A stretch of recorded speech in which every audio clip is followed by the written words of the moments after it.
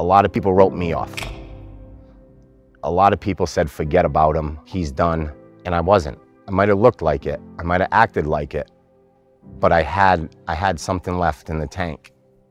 Who am I? I'm a recovering heroin addict. I'm a father, a husband. I'm a proud Fresno State Bulldog, 6.5 years sober. The one thing is I'm here to address a topic. The purpose of my visit, obviously, is prevention for kids. You know, it'd be nice to come here and tell you how good things are, but that's not why I'm here. You know, I'm here to help. I'm here to help people who are struggling and families who have people struggling. I'm here to make that connection for them. Fresno is a home to me. It's hard to put into words the emotional connection I have. When I walked in here, I envisioned the tunnel. I envisioned running around the court.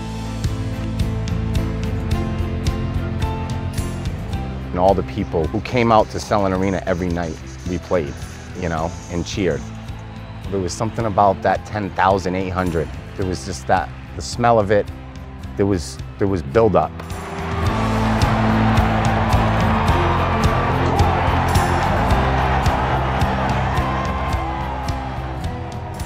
And I miss it. I miss Selland, and I'm happy that these kids have this, and I'm happy Coach Tark, you know, has his number up in this place. He wholeheartedly cared about this community, and this was a home, this was his home, and he wanted to make it right and special.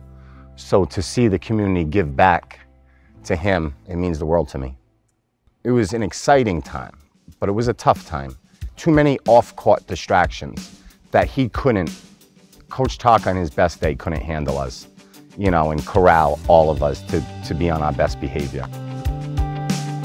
I let Fresno State down, I let my teammates down, I let Coach Tarkanian down, I let the community down in critical moments. Albeit that it was I had an illness that I was really struggling with. It was a letdown, and I should have, or wish I could have, been there, you know. Coming back here 6.5 years later, it's an amends for me. It's a way to say how grateful I am for this community, for Fresno State, for the basketball program.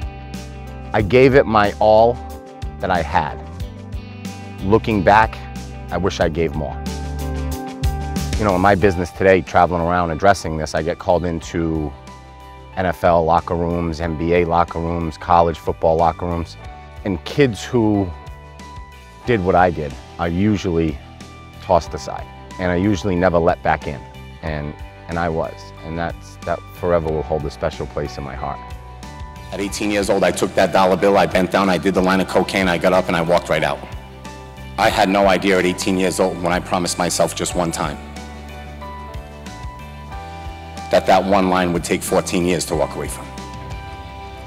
I had no idea I'd be 32 years old with 2 beautiful children, a wife who was 8 months pregnant, still walking around with rolled up dollar bills in my pocket. You know, in this country, there's 25 million Americans struggling. And to be quite honest with you, that means there's 100 million family members that have to watch the struggle. What's sad about addiction is that we often look down on the addict and we forget the family that's trying to pick them up. We step over them on the street and we forget about the family who has to drive by and watch him laying there. It's a family illness, and that's why if you can help one, you've helped so many. And that's why we have to get better as a society and embrace this illness that, you know, people deserve second chances. You know, I was given so many here. I learned second chance in Fresno. I've accomplished a lot athletically, but the one thing in my life, the only record I care about that doesn't hang up on a wall, is that for the last 6.5 years, my children have had the same father. I have to believe that I'm worth the life I'm living today in order to be a father, a husband, a friend. That has to come first. Yeah, it's great. It's great to be able to look at a mirror and say, you know, you're okay. It's great to be able to look at your reflection and be proud of it. Obviously, we all have bad days, but it took me 13 years to look in a mirror, you know, comfortably. And in my life today, I'm okay with that. I live one day at a time, so I can't tell you where I'm going. You know, and when I live that way, there's no ceilings in my life today. There's no goes, no stops.